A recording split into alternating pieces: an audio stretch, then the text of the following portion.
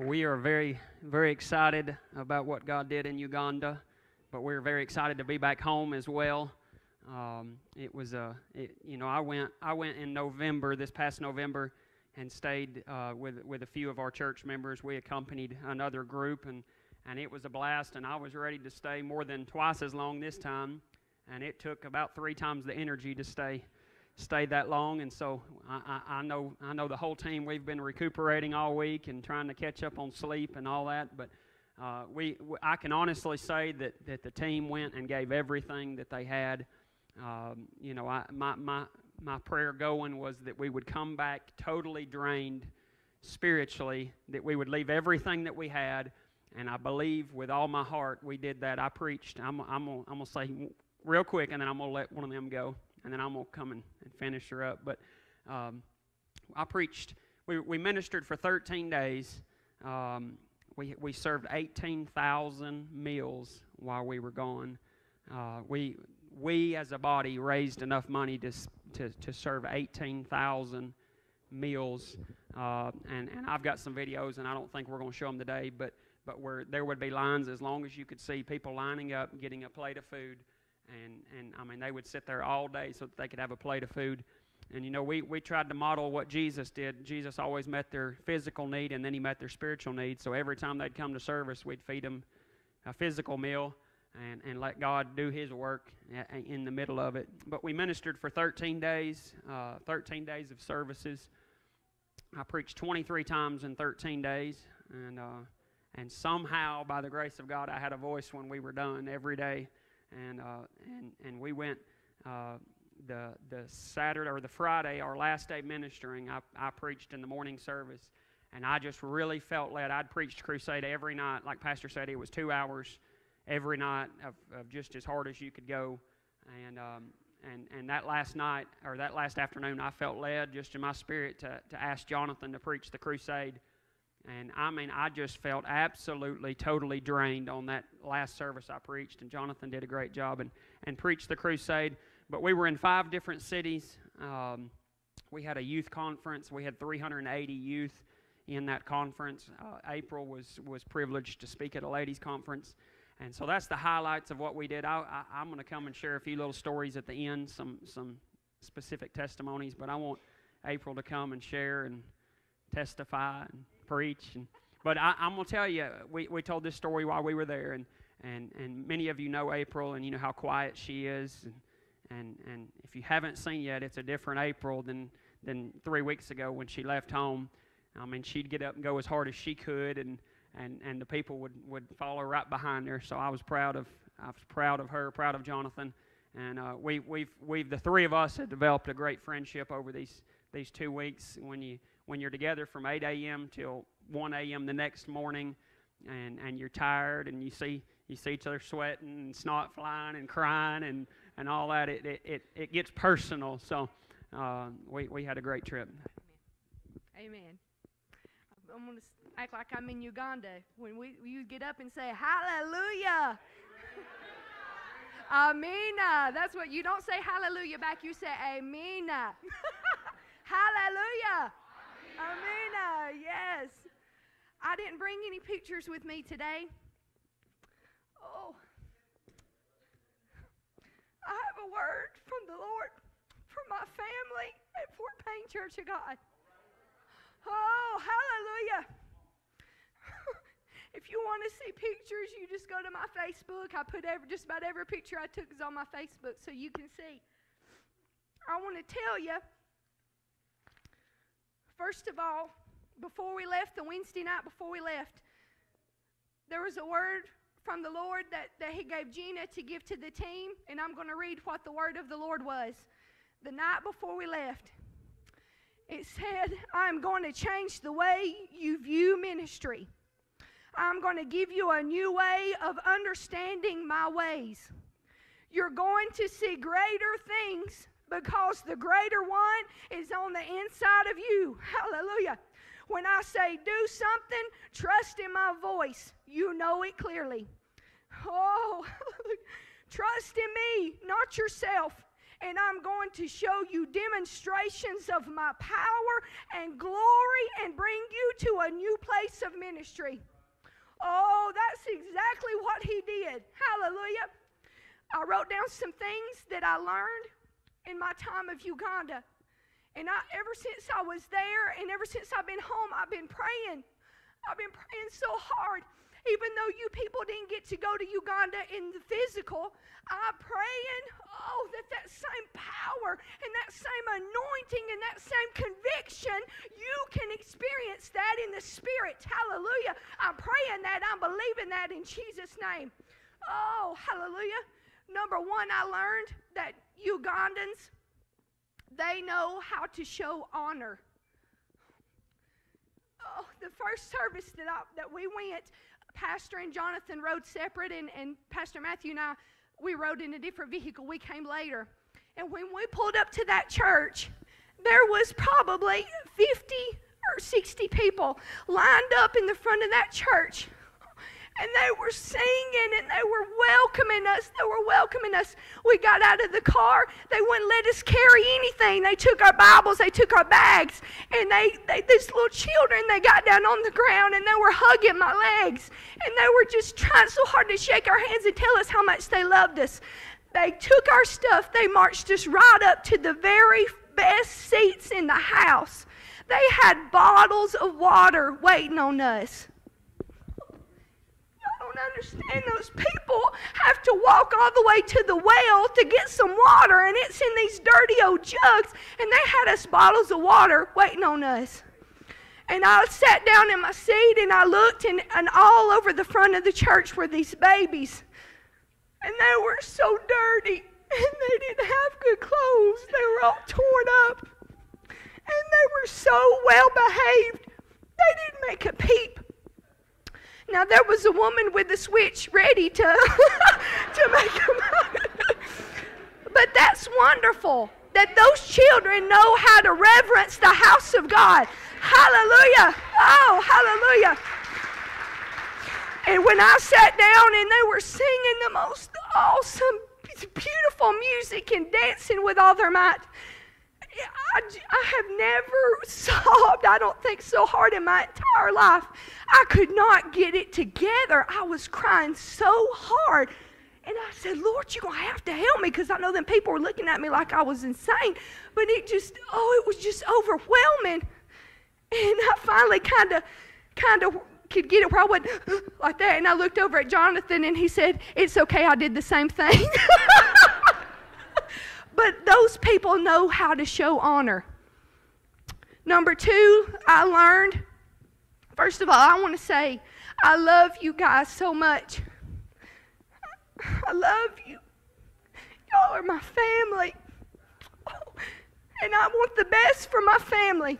And this is hard for me to say, but I'm going to say it anyway because God told me to, and because it's going to change your life. Hey, Americans are spoiled rotten. We are spoiled rotten. Oh, God, help us. Oh, those people didn't have anything. I'm telling you, they didn't hardly even have clothes. They didn't have water except from the well. They were starving to death, but they were the most thankful, most joy-filled people I have ever been around in my life. Oh, God. Their church, in the first church we went to, wasn't, compared to all the rest of the churches that we went to, was an awesome church. And it was just bricks. And it had a dirt floor. It didn't have power.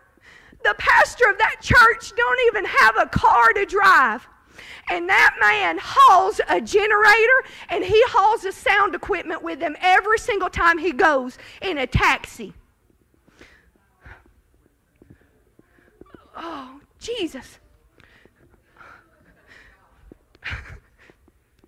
There's people, they walk miles to church. Oh, because it's a privilege to come to church. They walk for miles. They're hungry for God. We didn't eat lunch a lot of times. I'm talking lunch till like 5 o'clock at night. And they would say, hey, lunch is ready, all hungry. And they say, more preaching.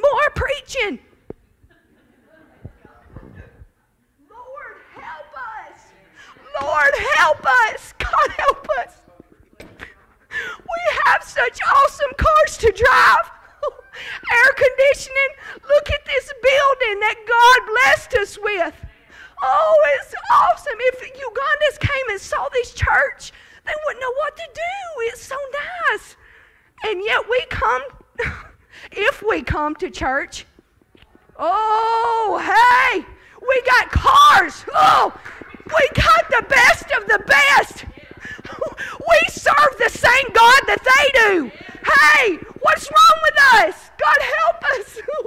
We got people with cars in their driveway, and they're sitting at home while church is going, watching TV. Oh, God help us.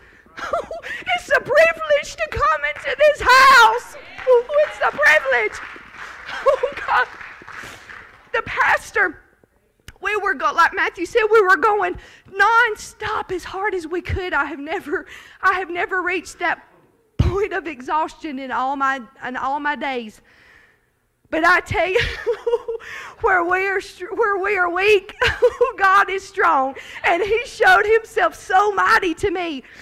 Hallelujah. So I was asking Edgar, Pastor Edgar, he was the church of Elevate, the church we built, and his wife, and I said, what are y'all going to do when we're going home? I said, you'll have so much free time you won't know what to do with yourself. And she said, right when y'all leave, we're going back to the church, and we've got to fast for the whole week because there's so many new converts. We've got to fast for them.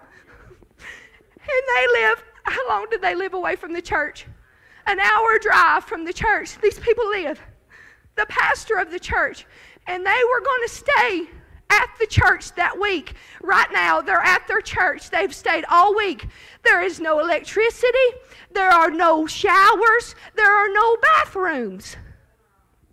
They are there at that church fasting and praying for the new converts. Every Thursday, Friday, and Saturday, they fast for their church and their city. Oh, He is changing that place. Tupelo is for Christ. Hallelujah. We declared it. And the last week of every month, they fast the whole week. They stay at the church, fast the whole week. God, help us. God, help us.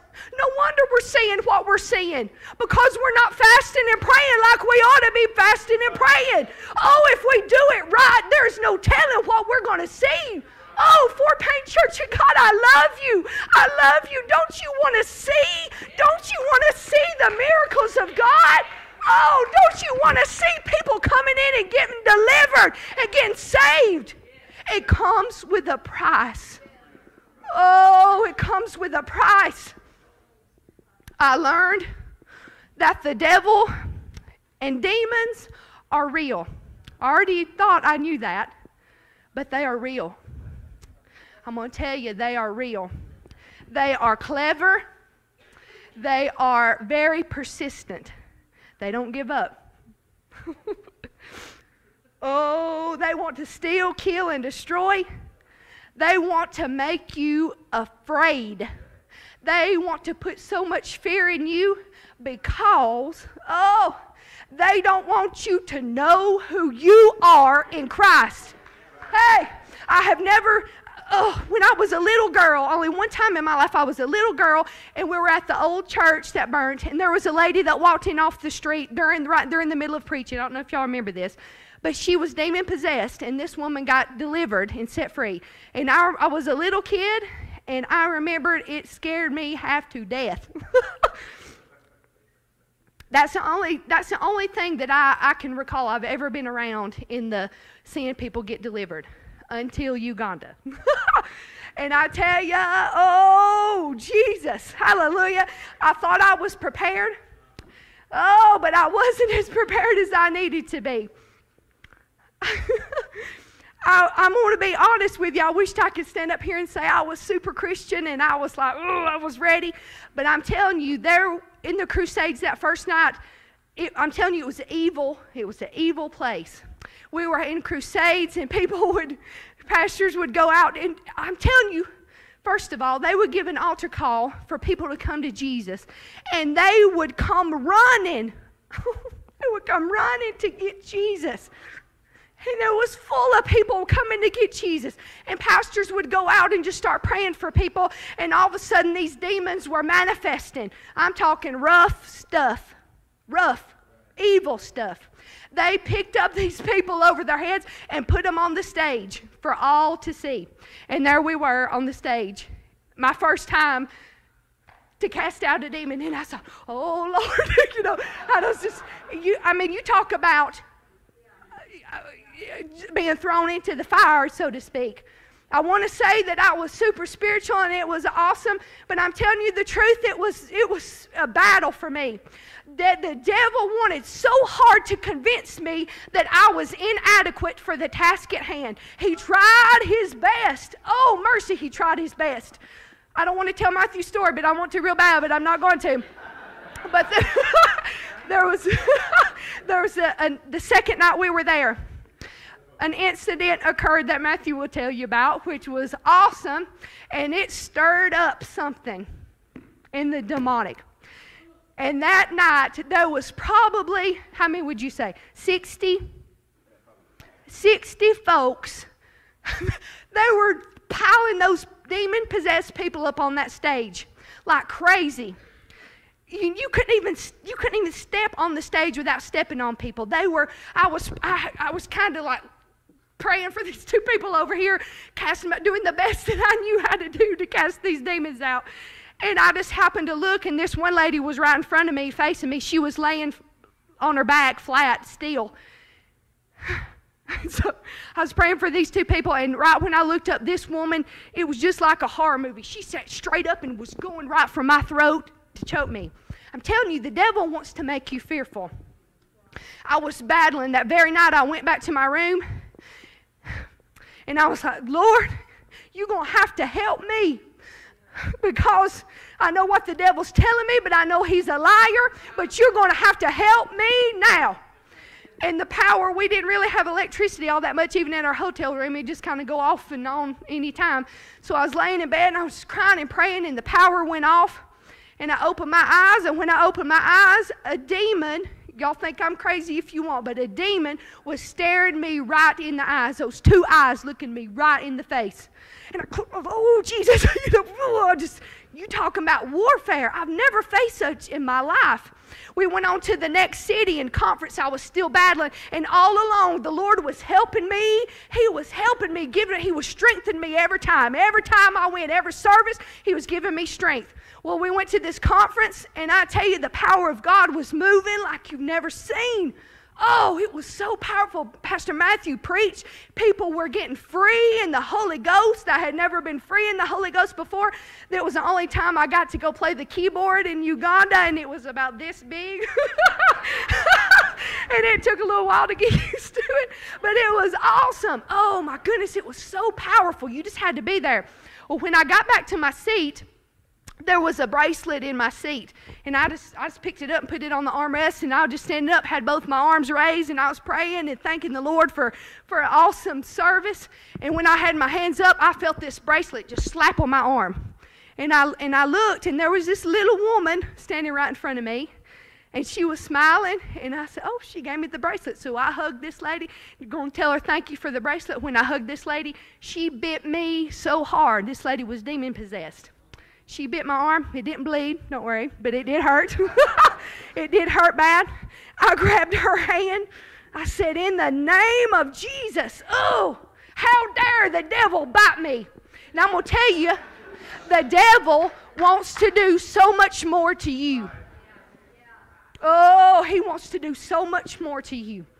But from that moment on, that very night, I said, enough is enough. Enough is enough. I realize who I am in Christ. Hey, hallelujah. It's not me. It's not by might. It's not by power, but it's by the Spirit. inside of me. And let me tell you, if you are saved and you made a covenant with Jesus Christ, that same power is in you. Hey, the devil don't want you to know it. He don't want you to know it. Hallelujah. So crusade came that night. All the other times I stood close to my brothers. And because I'm telling you, it was rough. It was rough. I stood close to them, but I said, this night, it's just you and me, Jesus. It's just you and me. You are going to show yourself strong to me tonight. So I left my comfort zone of my strong brothers, and I went in the crowd myself. And lo and behold, the first woman that I laid my hands on, she started just convulsing, and this sound coming out of her, this ungodly, evil sound came out of this woman. And I said, in the name of Jesus Christ, the name that is above all names, I cast you out in Jesus' name. And that woman hit the floor. She was just breathing. And I said, you are powerless in Jesus' name. You come out. Come out in Jesus' name. Hallelujah. That woman started coughing up that stuff. She started spitting up all that junk. She was delivered and she was set free. Hallelujah. Hallelujah. She was saved. She gave her heart to God. Hallelujah. And I'm so thankful. Oh, I'm so thankful that God showed himself mighty to me. Hallelujah. It's not about what you feel.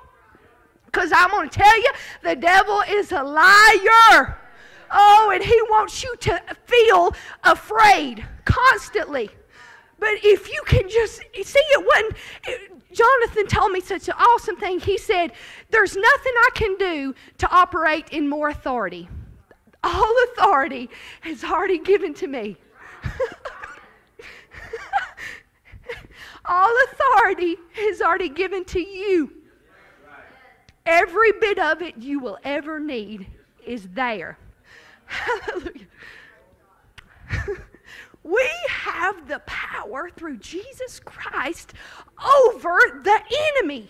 Oh, he may try to come against you, but he is a defeated foe in Jesus' name. Hallelujah.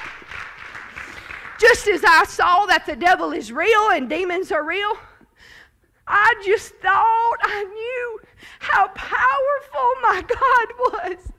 I just thought I knew until I went to Uganda. Oh, we serve a mighty God. Hallelujah. You are of God, little children, and have overcome them, because greater is he that is in you than he that is in the world. Oh, Mark 16, 17, and 18, and these signs will follow those who believe. In my name they will cast out demons. They will speak with new tongues. They will take up serpents, and if they drink anything deadly, it will by no means hurt them. They will lay hands on the sick, and they shall recover. I'm going to ask you a question. What do you believe? What do you believe? Are you letting the devil rob you of the God-given authority that he has given you because of doubt, because of fear? It's time to shake that mess off. Oh, it's time to shake that mess off. You are more than conquerors through Jesus. Hallelujah. Oh, I learned, oh God, Lord knows my heart, and I don't say this to pump me up by any means. Lord knows. But if y'all could have known me when I was a little girl, I was so shy. We would go to get something to drink, to eat at a fast food restaurant at Chick-fil-A, and I'd be so thirsty, and you have to go up and ask for a refill. I'd be so thirsty I couldn't even stand it, but I would not go ask for a refill. I was that shy. Mama can vouch for me. I would not. If you was to get me in front of a crowd to talk, I would pass out. I could not do it. When I married her, when I met Shaylin, he was a missionary. And I said, ooh, I'll never be a missionary. That is so far beyond me. I'll never do that. I'm so thankful I married Shaylin. Oh, I'm so thankful for the work God is doing in me. I'm telling you, people, He wants to use you.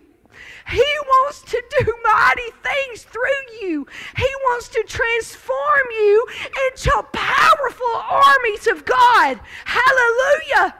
Why are you sitting back on your seats? Why? Oh, God, I'm not a super Christian. I ain't got this thing figured out. But one thing I know is I'm desperate to do the will of my Father. Oh, I'm desperate to do the will of my Father, and I will die trying. Hallelujah. And I know part of my purpose, I got to speak in front of a ladies' conference.